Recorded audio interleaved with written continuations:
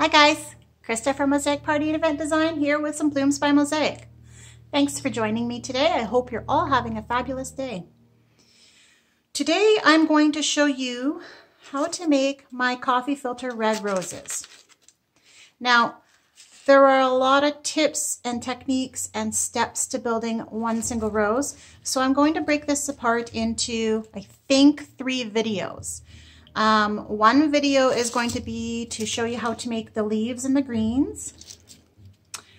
One video is going to be able to show you how to cut the petals and color them and the quantities required. And then the third video is going to be about the construction of the piece. I think that's the only way I can do it without running into video problems, as I've been having some rollover and stopping on my filming due to the capacity of my phone camera, which is what I'm using to film. So this video is going to be how to show you the petals and what we're going to need, the quantities and the shapes. And as you can see, I have pre-done ones here, but I am going to show you how to paint these as well. Okay, so let's get started. First things first is you are going to need some cone coffee filters. You'll need some floral tape for the final construction. You'll need some scissors, some tacky glue for the construction, a toothpick for the construction, and then you're going to need to color them. You're going to need to make some food coloring dye. So we're going to do that with some gel food coloring in a red. You will also need a foam paintbrush and a little bit of water. And then I'm using a product called Elmer's Glue All. This is a glue, not unlike tacky glue. This one doesn't dry quite as fast as tacky glue, but it is a fast drying. You can also use PVA construction glue or Flood Floetrol, which is not a glue at all. It's a paint conditioner. So my mix of paint, I'll talk about why I use this and the tricks behind it. It's a painting technique for water-based paints. But first and foremost, let's cut our petals and talk about the quantities of coffee filters and shapes that you're going to need to cut. So our goal is to create 3 sizes in these heart shapes.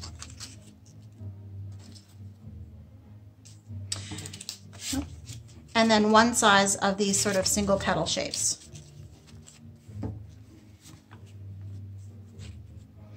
We're going to start with this one and move forward to the rest. So I'm just going to put these aside because the number 1 petal is a little bit different than these ones. So the number 1 petal is a really thickened paper.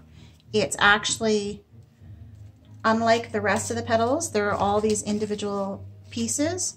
Number 1 is 2 pieces together, and that happens and occurs in the way we cut them and the way we paint them.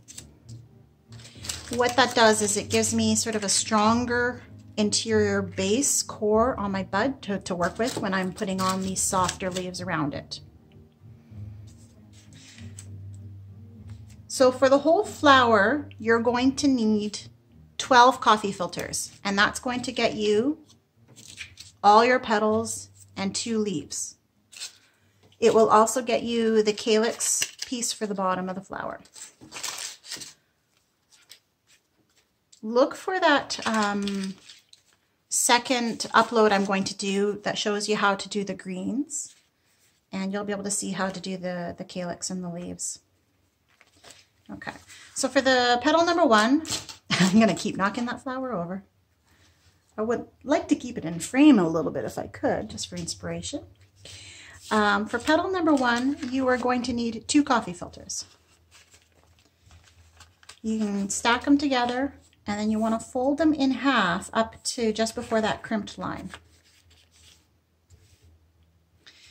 And then I'm going to use a pencil to show you, but I don't generally have templates because I do most everything freehand once I figure out how I want to build a flower. So our goal here is to do half that heart shape, because when you open it up, it becomes that. So what you want to do, and the pencil marks are just a general guiding for me, is what you want to do is create this sort of petal shape and come down onto this folded seam about 1/4 of the way from the top, leaving the rest of the fold. And then cut it out. Now you can cut your petal shape however you want. If you want to round it, you can. If you want to point it more, you can. If you want to come in as a dip, you can. It really won't matter because we're going to be curling our edges. There's no right or wrong. There are a lot of varieties of roses out there, and this is not a specific variety. When you open it up, you will have these petal number 1s. They're a heart shape and they're stuck together in 2 pieces. Leave them that way. We're going to glue them together to create this really thick paper. So you need 2 of those.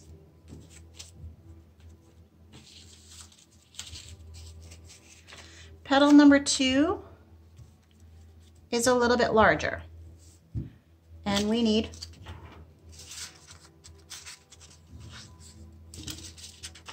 We need 4 of those.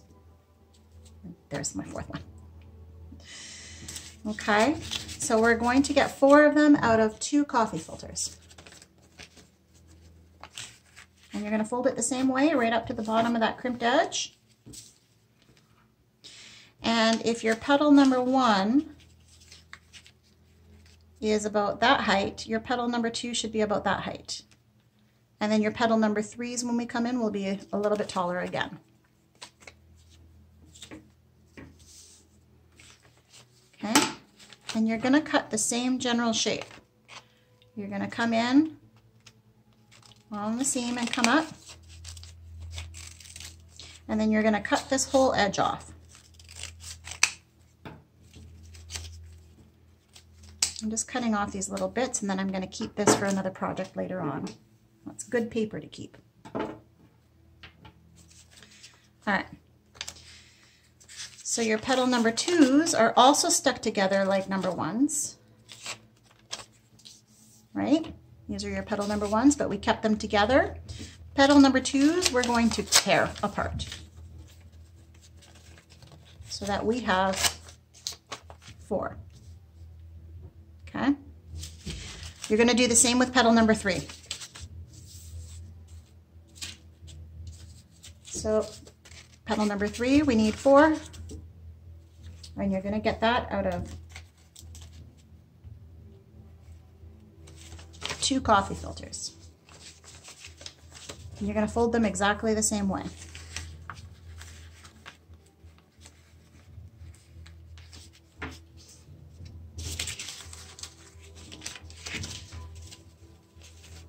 And just as a guide to show you, we have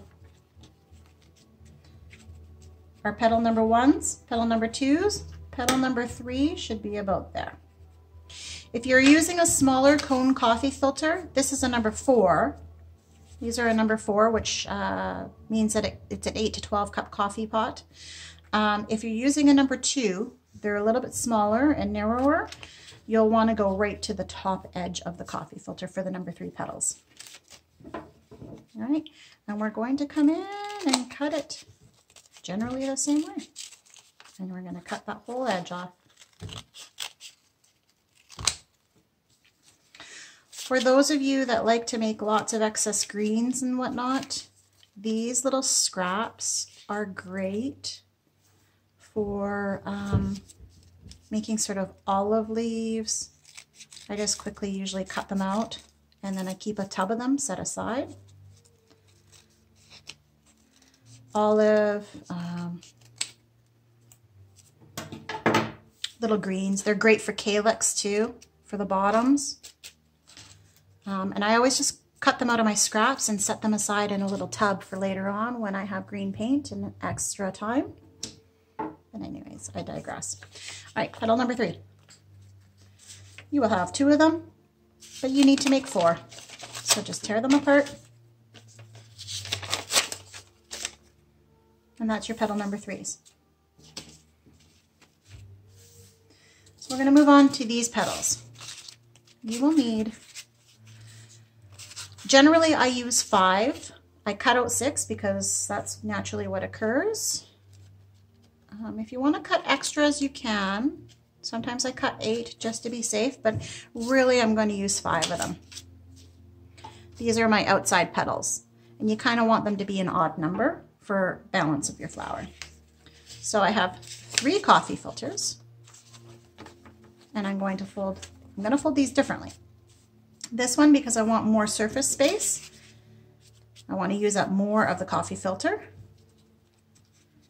I'm going to use this folded edge as my bottom, and I'm going to take this point right here and fold it over to the edge on the other side while keeping my bottom symmetrical. Okay. So keeping in mind that you don't have anything in here, there's nothing folded over here, so I want to stay within this and use this shape within this seam to cut this petal shape. So I'm going to do that, and I'm only cutting half that petal shape because it's folded.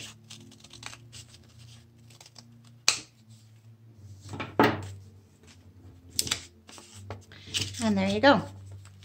And you can clean up your edges. Quite often when you have more than 2 coffee filters folded together, you'll find you'll get a little bit of an uneven cutting, but it really doesn't matter. And don't worry about the fold marks either. That's going to come out when we paint it, and you won't have the fold marks in there anymore. Okay, so these ones will also have a seam keeping them together. You can just cut them.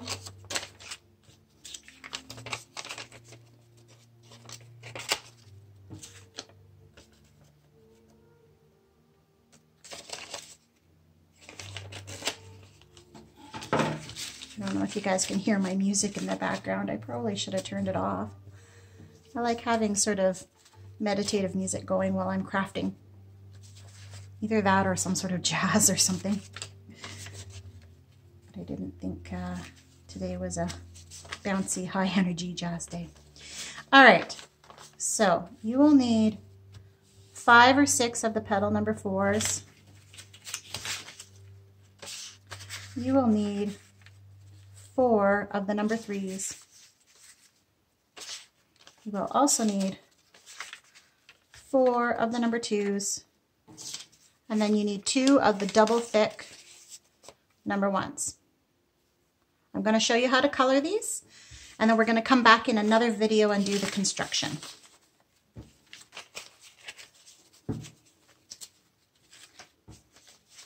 Okay, so to color these, I'm working on wax paper here, but I've already got a messy piece of parchment going that has already had some coloring. As you can see, I've been coloring today. It's all over my hands. And we're going to talk about the mix. So the mix, I don't know if you can see that on camera, but it is a really watery mix that'll just soak into your coffee filter with ease. It's a nice bright red.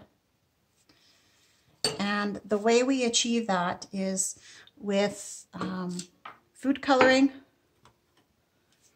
a construction glue, and a little bit of water. That's actually a lot of water, but the water step is important to add it after we mix these two together so that we don't dilute the color pigmentation out of this.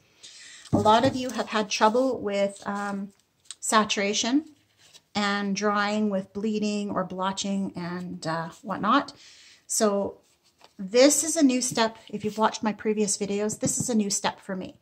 It's actually derived from a painting technique that I've been doing lately, and I realized that it works well for making sure your color is strong and pigmented because it bonds, the glue itself bonds with the pigmentation colors. What we're using it for is to extend the paint. So what I mean by that is that we're going to bulk up the paint without using more color. Otherwise, we would need so much of the red, especially red. I'm not sure why red pigmentation in food coloring just doesn't saturate very well. It doesn't matter if it's on paper or if it's in icing or in cake batter. You need a lot of it to make a really rich color. So the construction glue is going to add sort of an extended life to that. We're going to bulk up the paint. It's not going to take down the pigmentation. It's going to still keep the color really strong. And it's also going to give you this really great Mod Podge effect when it dries. So you can skip the step of Mod Podging unless you want a really high gloss shine, but you will still need to UV protect your flower. And I do that after a couple of days of it sitting and making sure that all the construction is tight and I've got it shaped the way I want. So the mix here, I'm going to set this one aside and show you how to make the mix. The mix here is going to be for one flower, for one single flower, you're going to need about 1 true teaspoon of color. And I say true teaspoon because I don't mean like a heaping teaspoon of sugar that you would put in your coffee.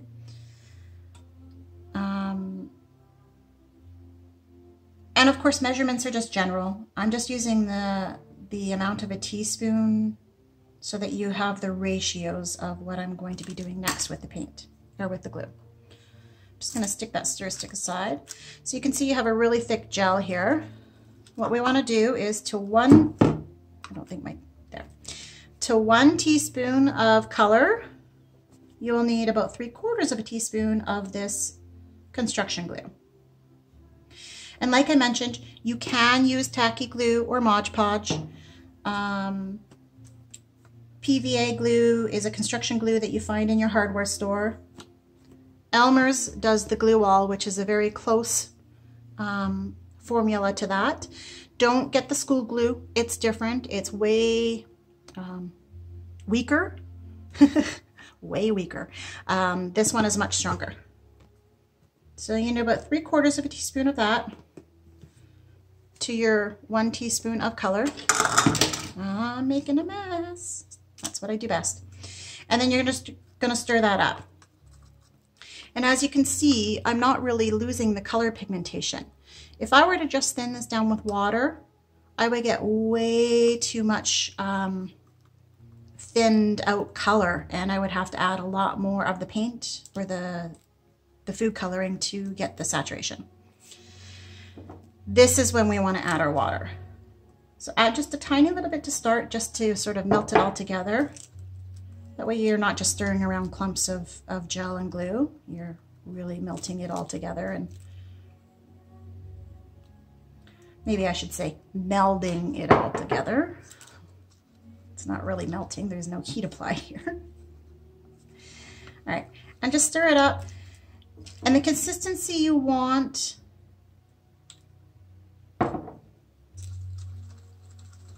is going to be just literally a very watery mix, but because we added that glue with the color first, we've bonded the color in and the saturation.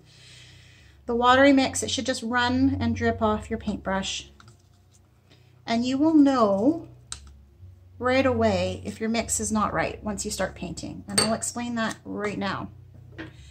So 3 things to making sure that you get a nice saturated color with your petal and no bleeding or blotching. Number 1, add the glue conditioner or a paint extender into your color.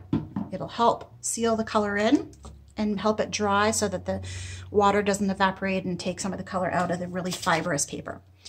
Number 2 is a foam paintbrush. And that's because the foam paintbrush helps you control how much moisture is in your coffee filter. The more moisture, the more likely it is going to dry all blotchy, or the colors are going to bleed to and pool together in there.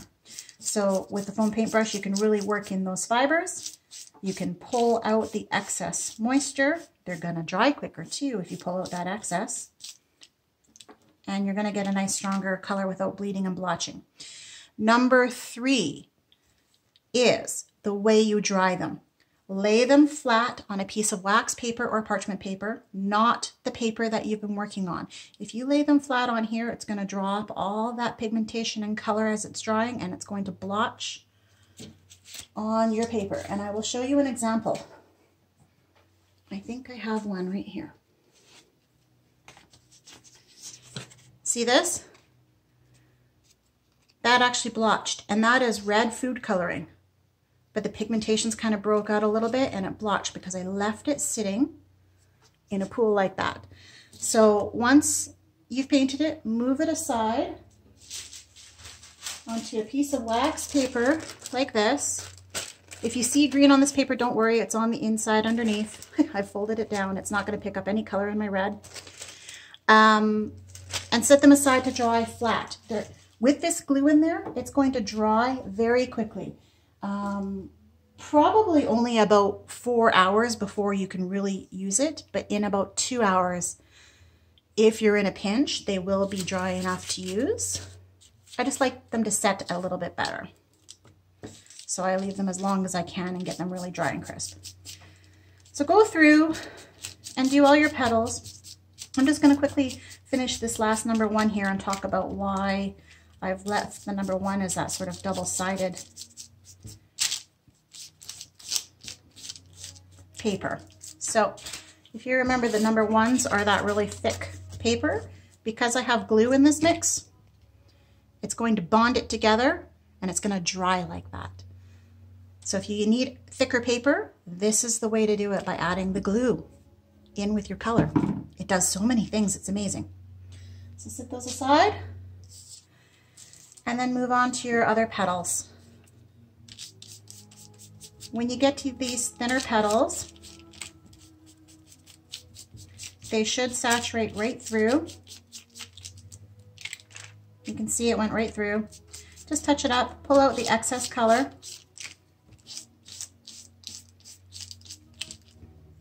And then set it aside to dry. If you have too much color in one, you can just put your next piece on, pull some of the color up.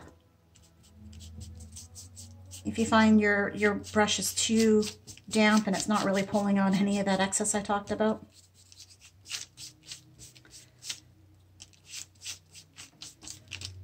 All right. Now, I mentioned that you would know right away if your color wasn't right, if you mix your ratios. And it's as simple as, just trying to set these aside. It's as simple as this. If when you go to paint, your paint doesn't kind of just saturate through, you need to thin it down with a little more water. Not a lot, just a little. If you find your color is stronger in some areas and it's almost resistant to pushing around and almost like little waxy spots, or like somebody's colored it with crayon instead, it means you have too much glue. So go back in and add just a tiny little bit of water and a little more of the food coloring. But you'll know right away. And then of course, if you don't have enough food coloring, your color isn't going to be vibrant. Now keep in mind, with food coloring, it is always going to dry a little bit lighter than your paint itself, but as you can see, when you have that mix I talked about with the construction glue, your color should stay nice and strong. You're not going to fade like a lot of you have been having problems with. Okay, so I'm going to go ahead and finish up all of these, and then I'm going to come back on a separate video and show you how to construct the flower. I've already done the video for the greens, so I have these ready to go, and I'm going to upload them all in sequence.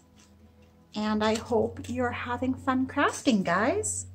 Come back and see how I construct the flower with all the dried and finished completed pieces. Happy crafting!